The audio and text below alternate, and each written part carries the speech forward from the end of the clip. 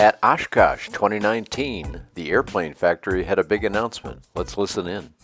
We hope to have it flying in 6 months, and we'll be in production. We'll be doing the testing early part of next year. We'll be in production by the end of next year.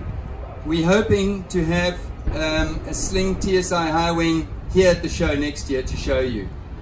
I'll tell you a little bit about it.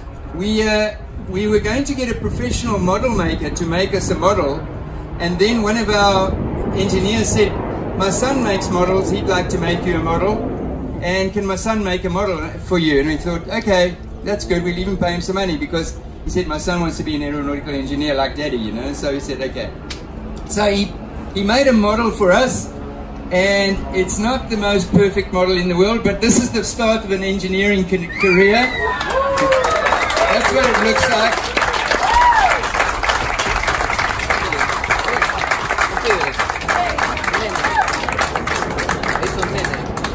The left wing's coming off, but that shouldn't really happen in real life. Anyway, that's what it looks like.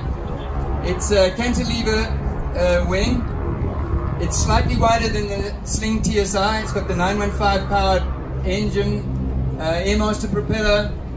The gears new. The center of the fuselage from the firewall backwards to just behind the luggage compartment is all carbon fiber. We decided to make it out of carbon fiber to make it super strong and to get the shape really beautiful and perfect. And so the rear section is still similar to the Sling TSi. Firewall forward, Sling TSi. The wings are Sling TSi. And I'm going to pass this around. You're welcome to have a look at it. We think that this is going to do really well. I'm happy to answer questions about more technical specs. I'll just tell you quickly, we'll have the same luggage capacity, same carrying capacity, same range. Slightly slower than the TSi because it's got a little bit more frontal area, so it's got a little bit more drag, but only like 3 knots, maybe 2 knots slower, which is fine.